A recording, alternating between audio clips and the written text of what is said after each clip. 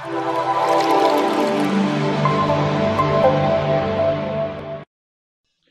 and welcome to our series on IGCSE Economics. This is Unit 2, Part 3. In today's episode we are going to be learning about PED. If you haven't seen our previous videos, please click on the card above. Now you may be thinking, elasticities, but it's really not that bad. Elasticities are, basically, how much one factor changes when you change another. For instance, how much does quantity change when you change the price?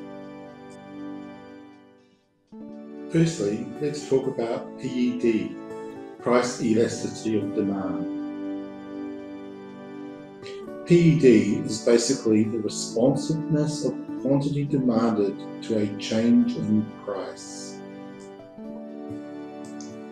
You can think about price elasticity of demand as the shape of the demand curve. It is calculated by the percentage change in quantity divided by the percentage change in price. It is how responsive demand is to a change in price. So when the price changes, does demand change by only a little or by a lot? When we interpret our results, if we have an answer that is greater than 1, then demand is very sensitive to price. This means a small change in price leads to a big change in demand. This demand is said to be price elastic. In this example of elastic demand, a price rise of 20% has led to a 50% decrease in quantity. The PED is 2.5. Examples of these types of goods usually have substitutes. Examples are Shell oil, Kit Kat chocolate bars, and Porsche sports cars.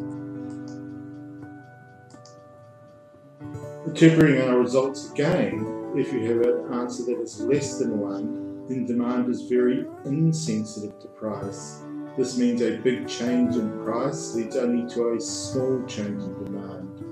Demand is said to be price inelastic. In this example of inelastic demand, a 40% increase in price has led to a 10% decrease in quantity. The PED in this case is said to be 0.25. Examples of these types of goods are petrol, salt, tap water, and generally goods that are produced by a monopoly. PED in the short term is said to be inelastic. This is because it takes time for consumers to find substitute goods. If PED equals 0, demand is said to be perfectly inelastic. This means that the demand does not change at all when the price changes. The demand curve will be drawn as a vertical. Imagine tickets to a concert where the quantity is limited. If PED equals 1, then demand is said to be unit elastic. A 15% rise in price would lead to a 15% contraction in demand, leaving total spending the same at each price level.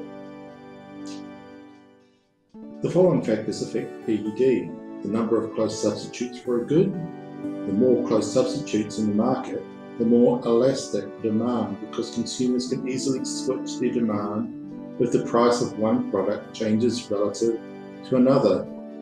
The cost of switching between products. There may be significant costs involved in switching between products. In this case, demand tends to be relatively inelastic.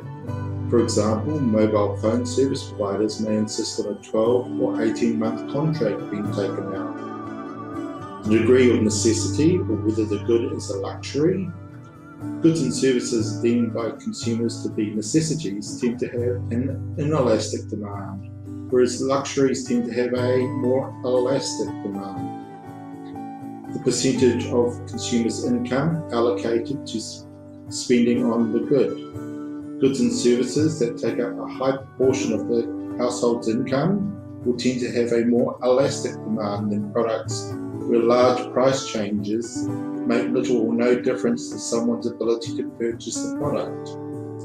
Please subscribe, like and share, it really helps us out. And check out the quizzes in the description below, and check into the Google Classroom if you've got any questions.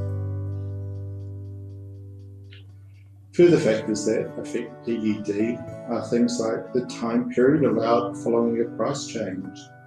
Demand tends to be more price elastic the longer we allow consumers to respond to a price change. Whether the good is subject to habitual consumption. When this occurs, the consumer becomes less sensitive to the price of the good in question because their default position is to buy the same product at regular intervals. Peak and off-peak demand. Demand tends to be price inelastic at peak times and more elastic at off-peak times.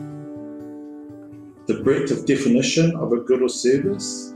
If a good is broadly defined, i.e. the demand for petrol or meat, demand is often inelastic, but specific brands of petrol or beef are likely to be more elastic following a price change. How can firms use PED? If PED is inelastic and a firm raises its price, then total revenue increases. If PED is elastic and a firm lowers its price, then again total revenue increases. If PED is elastic and a firm raises its price, then total revenue decreases. Thank you for watching our video. Please subscribe, like and share. We hope to see you next time.